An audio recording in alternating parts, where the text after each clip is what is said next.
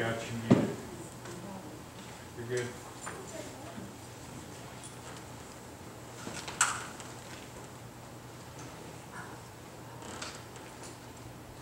There is a bell under here. It's coming. There. Is it green? I think you're still on mute. Well, I don't know where mute is, so I'll have to take a look at it.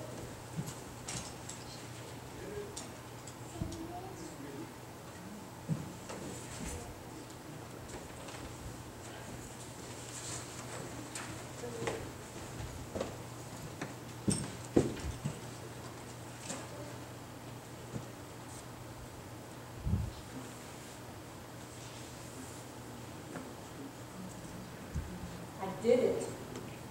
I just did it. These are the words that still echo in my mind. You see, I just finished reading a novel, Rosemary's Baby, and that was filled with a battle between good and evil, priests and demons, Christ and the devil, and exorcism. A horribly scary book of supernatural power and supernatural beings. Really, it was just awful. It's sensational. It was awful fiction for me, since faith in the Bible and God had been drained from my heart through science, so-called, Darwin's evolution, and my own sinful lifestyle. But that didn't stop me from my new endeavor, reading the Bible. The last time I picked it up was to verify the astrology signs in the book of Revelation. And this time, it was the account of the multiplication of the fishes and the loaves. Well, our up north high criticism theology seminary trained Methodist preacher had told us, had explained the miracle away, and he did it by saying everybody really had food with them in their robes. But there were so many people that that everyone except one little boy was afraid to share. So the miracle that came that day was that everybody shared their lunch. What a miracle. Still, as an unbeliever but skilled in literature, I was reading the passage in Matthew, and I was going to find a place in the text where the disciples actually had time to go out and go buy some food for this multitude. Alone in my room, I was reading in my bed, hoping to fall asleep, which had become impossible lately. I was on an upside-down cycle where I worked or partied most of the evening and slept most of the day. But on my third skeptical reading through the passage, I heard a voice in my head, as real as a voice in the room, saying, "I did it. I just did it." "Well, Jesus, if you're real," came out of my sneering smile, "put me to sleep." I felt a hand touch me on my shoulder, and I turned my head to the side, and I fell asleep. When I woke up in the morning, I stood up and saw the sun shining through the window, and the thought registered that it was morning, not afternoon. And I realized that a supernatural miracle had granted me rest. And I looked at my bed and I said, "I'm going to live for Jesus from now on." Amen. Shall we pray? Heavenly Father, without your help we can do nothing. But with your help we can do all things. So we plead for your help right now. We ask that your Holy Spirit, which has been here with us, would grant us the peace that passes all understanding, and that you would grant us truly gifts of repentance, that your word would be a alive and living thing in our heart. For I ask it in Jesus' name. Amen. Well, the question for our sermon today is, who is this man? And I was reading in Mark 6, verse 51 through 52 in the New Living Translation, and it said, "Then he climbed into the boat, and the wind stopped. They were totally amazed, for they didn't understand the significance of the miracle of the loaves. Their hearts were too hard to take it in. I thought about this. We could have called this a day in the life of the Savior. Because already he's linking two miracles that I had never linked together before. The one that Ricky read to us about them being on the boat and the waves coming up, Jesus waking up and saying, "Peace, be still." But then he asks them, "Where's your faith? Why were you afraid?" I always thought that was a little bit abrupt. You know, where's your faith? Why are you? I'm afraid because I think we're going to sink, we're going to drown. The waves are coming over and you're bailing and it's not helping you. I understand why I'm afraid if you've ever been in a storm on the sea. Then he says, "But where's your faith?" Now in this passage, it says they were totally amazed, and it gives the reason. It says, "For they still didn't understand the significance of the miracle of the loaves, which was the multiplication of those loaves and fishes. And their hearts were too hard to take it in." Well, with your permission, and probably even without your permission, I'm going to have us listen to 8 minutes of these two miracles. And there's a wonderful reading of it. It's from John, the 6th chapter. And what I'm going to do is play it on the phone, and then I'm going to let you look at the screen, and so the words will go by. But it's 8 minutes long, but I think it's beautiful. Linking these two miracles together. God's going to do it for us. John 6, and this is from the New Living Translation. Chapter 6. Jesus feeds 5,000. After this, Jesus crossed over to the far side of the Sea of Galilee, also known as the Sea of Tiberias. A huge crowd kept following him wherever he went, because they saw his miraculous signs as he healed the sick. Then Jesus climbed a hill and sat down with his disciples around him. It was nearly time for the Jewish Passover celebration. Jesus soon saw a huge crowd of people coming to look for him. Turning to Philip, he asked, "Where can we buy bread to feed all these people?" He was testing Philip, for he already knew what he was going to do. Philip replied, "Even if we worked for months, we wouldn't have enough money to feed them." Then Andrew, Simon Peter's brother, spoke up. "There's a young boy here with 5 barley loaves and 2 fish, but what good is that, this huge crowd?" "Tell everyone to sit down," Jesus said. So they all sat down on the grassy slopes. The men alone numbered about 5,000. Then Jesus took the loaves, gave thanks to God, and distributed them to the people. Afterward, he did the same with the fish, and they all ate as much as they wanted. After everyone was full, Jesus told his disciples, "Now gather the leftovers so that nothing is wasted." So they picked up the pieces and filled 12 baskets with scraps left by the people who had eaten from the 5 barley loaves. When the people saw him do his miraculous sign, they... Just keep going, please. Well, that's not the way it played out on Thursday. Let's try it again. Donald, do you have mic, please? Right. Exclaimed, "Surely he is the prophet we have been expecting." When Jesus saw that they were ready to force him to be their king, he slipped away into the hills by himself. Jesus walks on water. That evening, Jesus' disciples went down to the shore to wait for him. But as darkness fell and Jesus still had to come back, they got into the boat and headed across the lake toward Capernaum. Soon a gale swept down upon them, and the sea grew very rough. They had rowed 3 or 4 miles when suddenly they saw Jesus walking on the water toward the boat. They were terrified, but he called out to them, "Don't be afraid, I am here." Then they were eager to let him in the boat, and immediately they arrived at their destination. Jesus, the bread of life. The next day, the crowd that had stayed on the far shore saw that the disciples had taken the only boat, and they realized Jesus had not gone with them.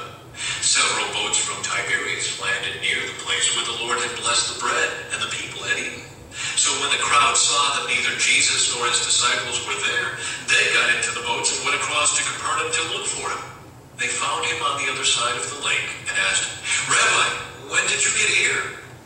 Jesus replied, "I tell you the truth. You want to be with me because I fed you, not because you understood the miraculous signs. But don't be so concerned about perishable things like food. Spend your energy seeking the eternal life that the Son of Man can give you. For God the Father has given me the seal of his approval." They replied, "We want to perform God's works too. What should we do?" Jesus told them, "This is the only work God wants from you. Believe in the one he has sent." They answered, "Show us a miraculous sign if you want us to believe in you. What can you do? After all, our ancestors ate manna while they journeyed through the wilderness. The scriptures say Moses gave them bread from heaven to eat." Jesus said, "I tell you the truth. Moses didn't give you bread from heaven. My Father did. And now he offers you the true bread from heaven. The true bread of God is the one who comes down from heaven and gives life to the world." "Sir," they said, "give us that bread every day." Jesus replied, "I am the bread of life. Whoever comes to me will never be hungry again. Whoever believes in me will never be thirsty. But you haven't believed in me even though you have seen me. However, those the Father has given me will come to me, and I will never reject them.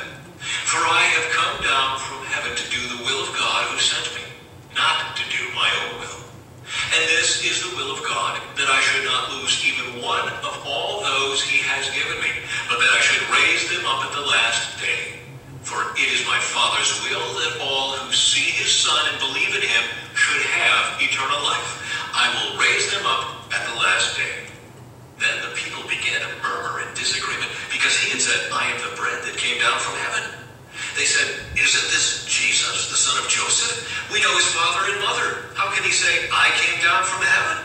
But Jesus replied, "Stop complaining about what I said. For no one can come to me unless the Father who sent me draws them to me.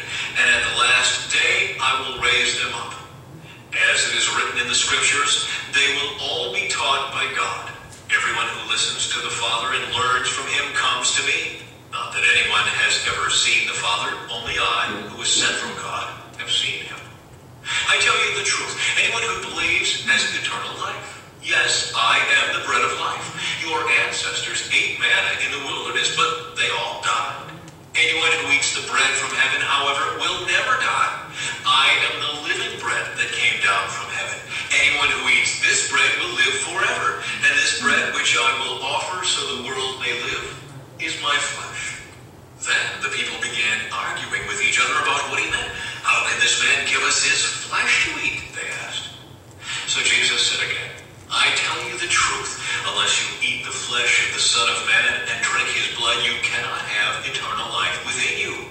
But anyone who eats my flesh and drinks my blood has eternal life, and I will raise that person at the last day. For my flesh is true food, and my blood is true drink.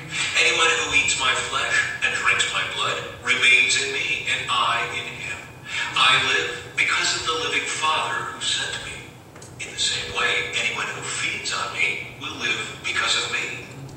I am the true bread that came down from heaven. Anyone who eats this bread will not die, as your ancestors did, even though they ate the manna, but will live forever." He said these things while he was teaching in the synagogue in Capernaum. Many disciples desert Jesus. Many of his disciples said, "This is very hard to understand. How can anyone accept it?" Jesus was aware that his disciples were complaining. So he said to them, "Does this offend you? Then what will you think if you see the Son of Man ascend to heaven again? The Spirit alone gives eternal life. Human effort accomplishes nothing. And the very words I have spoken to you are spirit and life. But some of you do not believe me." For Jesus knew from the beginning which ones didn't believe, and he knew who would betray him. Then he said, "That is why I said that people can't come to me unless the Father gives them to me." At this point, many of his disciples turned away and deserted him. Then Jesus turned to the 12 and asked, "Are you also going to leave?" Simon Peter replied, "Lord, to whom would we go? You have the words that give eternal life. We believe, and we know you are the Holy One of God." Then Jesus said, "I chose the 12 of you, but one is the devil. He was speaking of Judas, son of Simon Iscariot, one of the 12, who would later betray him.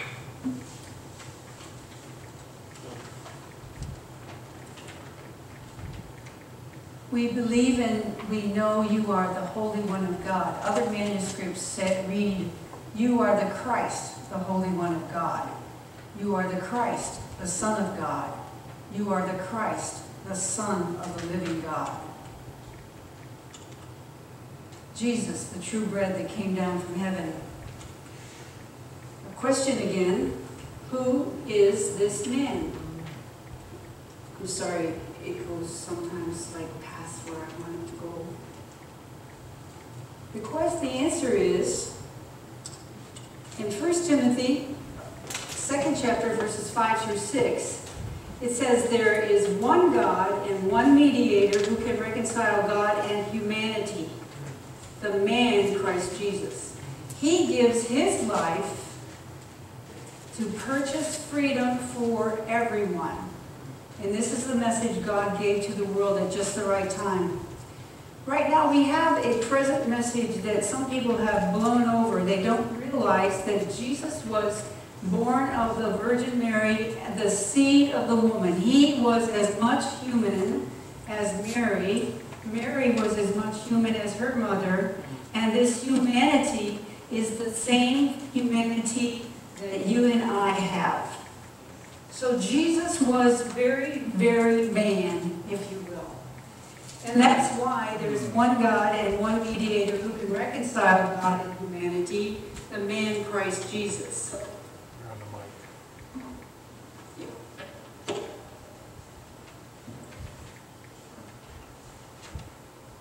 So understanding that Jesus is a man was not a problem for the disciples. They got it. They said, who is this man? But what they didn't get is something we're going to start studying right now. In the prologue to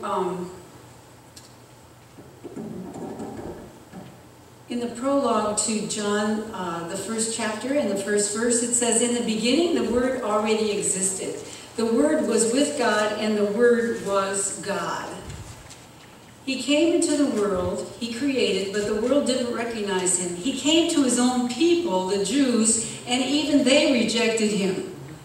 So the Word became what? Human, and made his home among us. And he was full of unfailing love and faithfulness. And we have seen his glory, the glory of the Father's one and only Son. Now when you think about that, remember that there was a time when Jesus was transfigured. He had Peter, James, and John with him. And those three got to see Jesus with light. His clothes became so bright that it even says, like, if you had, they said fuller, but it's like bleach. You couldn't bleach things this white. They were full of glory. They saw this light come off of Jesus and the Mount of Transfiguration. And John says, we have seen his glory, the glory of the Father's one and only Son. They've seen it with their eyes. Where it says he became human, the Greek says he became flesh. Where it says unfailing love and faithfulness, the Greek says or grace and truth. He was full of grace and truth. That's the way we usually hear it. In Hebrews, this is Paul, most likely Paul's the author of Hebrews. He's rewriting this, and he's telling us about Jesus also. Because in the past, God spoke to our ancestors many times and in many ways through the prophets. But in these last days, he's spoken to us through who? His Son. His Son, is the one through whom God created the universe. So here's me in my bedroom thinking, you know, how do you pull this miracle off, God? How do you make these fishes and these loaves feed 5,000 people? I don't think so. But the truth is, he, the Bible says, is the one through whom God created the universe, the one whom God has chosen to possess all things at the end, because after Christ comes back, he He is the King of the universe that we can see, and we're going to look at that. Jesus, the Son, reflects the brightness of God's glory, and He's the exact likeness of God's own being. I like this in the King James Version. This is the version I've memorized, and I think you should have some of these verses in your quiver, in your, in your toolbox. Christ, who being the brightness of His glory, and look at this one, the express image of His person, and upholding all things by the word of His power, when He had by Himself purged our sins, sat down on the right hand of the Majesty on high. This is Christ, this is the Son, this is Jesus that walked among us, sustaining the universe with His powerful word. Have you thought about that? Have you ever thought about the reason why God can't lie?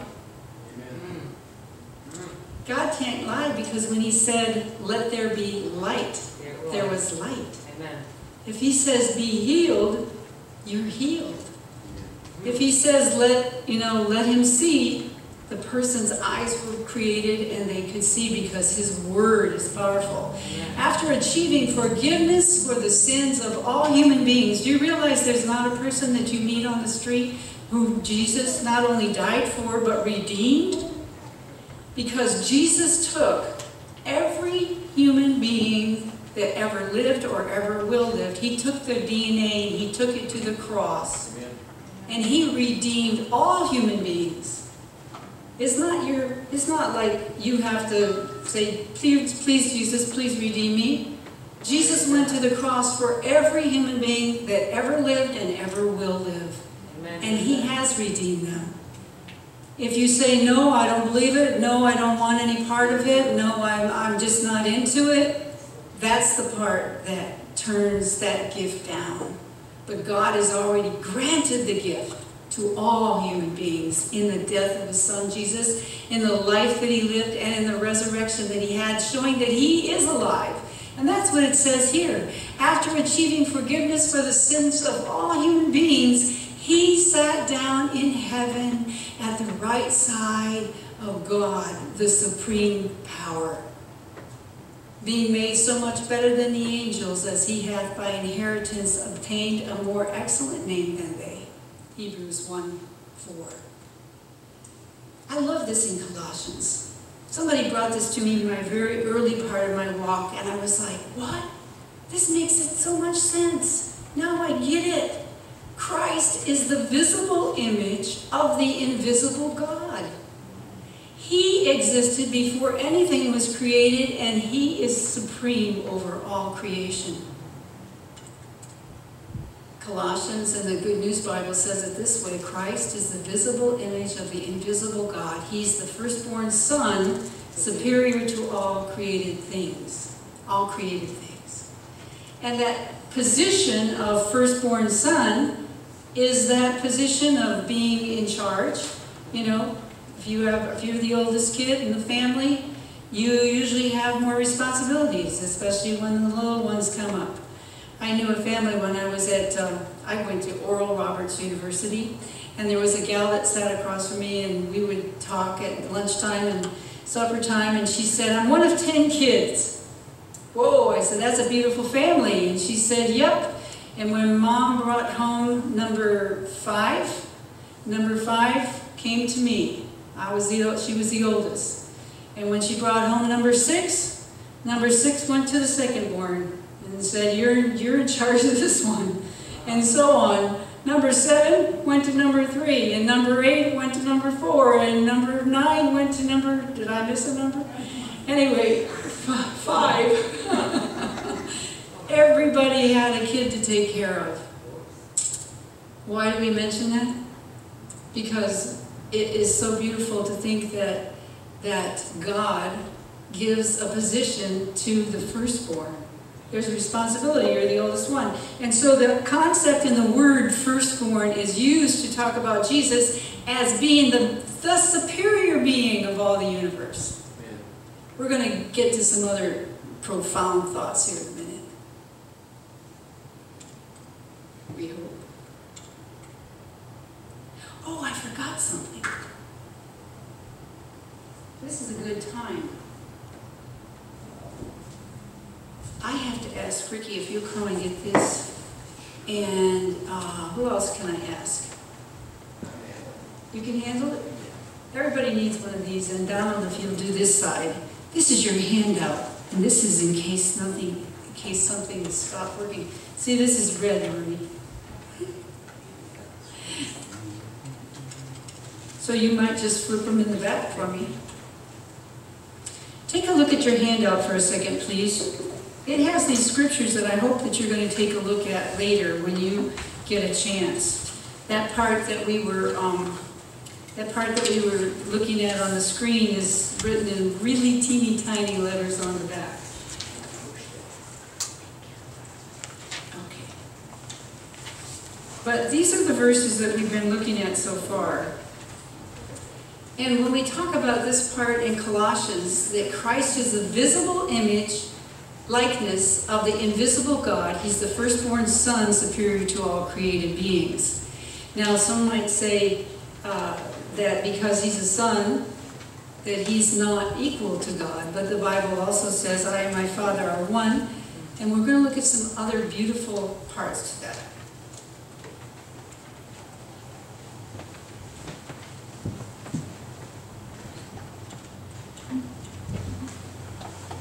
No worky. But look on your sheet and just flip it back. Look on your sheet with me for a second, and you'll notice at the very bottom of that page. What's this? It's Colossians 2 and verse 9. The battery is running low. Colossians and verse 9.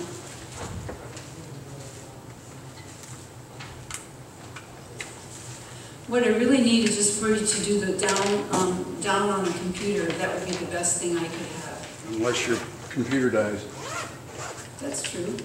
That would be good either. So we stop and have a prayer for me. Let's just have a prayer one more time. Father in heaven, we know that you have a powerful message in your word today, and I ask that the little technical things that are not working out so good would still not take away from the power of your word, for we ask it in Jesus' name. Amen. So at the bottom of that page that you just received, it says Colossians 2 and verse 9. It says, for in him dwelleth all the fullness of the Godhead, what? Say that word? Bodily. Well, that doesn't make as much sense to us as the next one, does it? It says, for in Christ lives all the fullness of God in what? Human body. A human body. Can you take that in? Can you even understand what that just said? For in him dwells all the fullness of the Godhead bodily. That's pretty heavy, isn't it? How did God fit all of the Godhead into that? And we could go back to the womb of Mary. We can go back to little Jesus as a toddler, growing up in wisdom and truth. You know, Jesus growing up. But all the fullness of, go down a couple more, please. To Colossians 2. There we go. For in Christ lives all the fullness of God in a human body.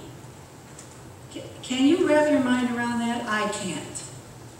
But that's what God did. Now I'm going to quick tell you a story that you hear at Christmas time mostly. And that story is about a man that he was not the one that went to church. He was the one that stayed home when his kids and the wife went to church. And the wife prayed for him, and the kids prayed for him. They wanted him to have the joy that they had of knowing Jesus as their Savior. And he was there, and in the story, it's Christmas Eve. And strangely, there are birds that are flying out on Christmas Eve. I don't know, maybe it's Tennessee, who knows where it is, maybe it's Florida. But there's snow comes. And these birds, because he's got the lights on in the living room, they keep flying against the window, banging against the window. And he's like, I can't take this, you know, I mean, I gotta go out there. He goes out there and he shoos them away. He's trying to get them to leave, and they won't go away. So he says, I know what I'll do. I'll go turn the lights off in the living room. I'll turn the lights on in the barn, and then those birds, maybe they'll just, you know, it's after sunset, it's dark. Maybe they'll go in there and, you know, nest in there, and they'll stop flying against my window. And he goes to the barn, he turns on the lights, and he's, you know, he's basically saying, come on, birds, here, birdie, and the birds